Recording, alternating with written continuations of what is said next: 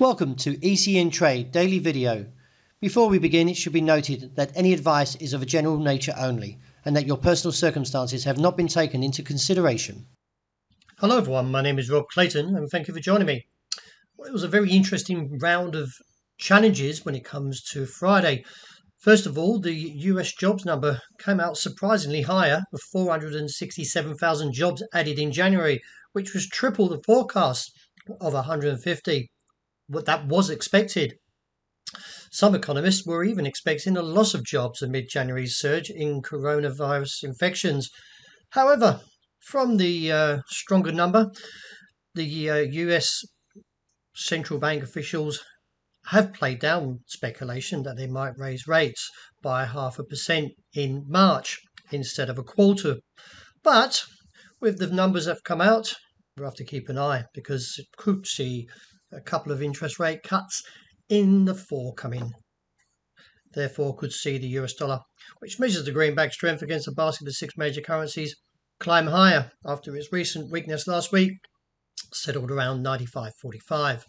Looking at the technical aspect for the Australian dollar, we can see that the market has dropped clearly away from the 60-day moving average, which is now around 71.70.90. And also from the plummet on Friday, reached its objective 70.55. I do feel we may see a little bit of profit taking to the start of the week, up to about 71.20.30, but then another down test. In light of the pattern, I feel that we could be looking not at 70.55, but more to 69, 65, 75 and reassess from there.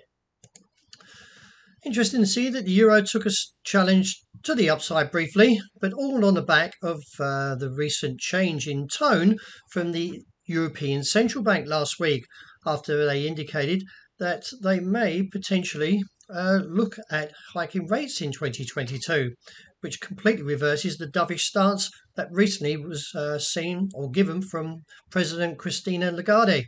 Still, from the technical aspect, I feel the market is a little bit overstretched and therefore could see a retreat from the current levels around 114.70.80, where I've outlined here, and look back towards 114.15 and reassess. The dollar yen is holding its gains since its rebound from the low 114 region and now looks back towards that top side of the range, seen somewhere around 115.45 and the top, or short term top that is, at 115.90 figure. Sterling, well, backs away. It didn't quite reach its objective, but I was looking around 136.50.60, but instead took profit after its 6 days or five and a half days, and that is of strength, and now puts a bit of a question mark if we've seen a top. Not quite broken down from the RSI.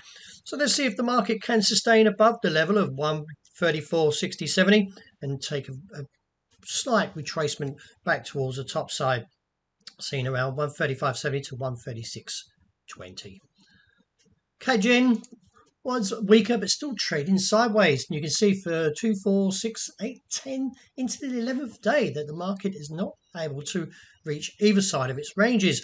That is, of the base around 89.60.80 and the top side around 91.80 figure. In light of the pattern, I'm still bearish. I still feel the market will eventually reach down to that bottom side of 89.60.80. Gold, very whipsawed again. You can see that the market even looked at that level of 1,788 on Friday, or close to it, after stabbing at the lows around 92. The market is still, at this point, attempting to reinstate its upside due to some of the geopolitical risks, that is, between Russia and Ukraine. Still, not overly bullish. I think the market will eventually take the challenge to the downside. Let's see if we can break that level of 88. And wrapping up with oil, well, the market's posted a fresh 7-year high and still at this point left me neutral now that we've cleared $90 a barrel.